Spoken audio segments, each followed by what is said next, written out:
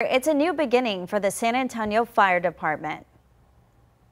Of the United States. Of the United States. And of this state. And of this state. So help me God. So help me God. Congratulations. Thank you. Thank you.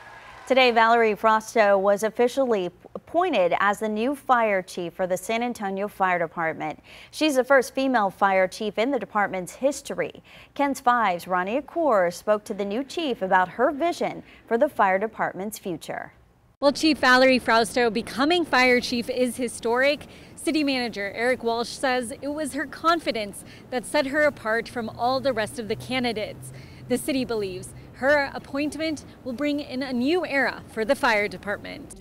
Meet Valerie Frausto, the San Antonio Fire Department's new fire chief. This is really a dream come true. Frausto has served 24 years in the fire department. A San Antonio local, she rose up the ranks. And I look forward to leading and ensuring that all the firefighters have the resources and training and support that they need. She beat out 68 other candidates for the role.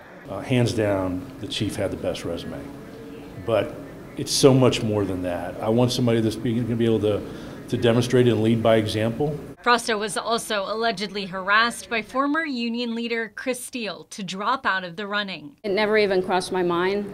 I always have a positive attitude, and I just continue to move forward and do the right thing. So it's just a new chapter. A new chapter after former Chief Charles Hood left in January after an investigation revealed he made comments that disrespected women. Regardless of the past, we are always pushing for diversity and inclusion and giving people the tools and the opportunity to have a voice. Frausto's confirmation is historic. She's the first female fire chief for the San Antonio Fire Department. I think a lot of the improvements are procedural and communication and transparency. A reset for the San Antonio Fire Department with a new leader at the helm. Ronnie Kaur, KENS 5.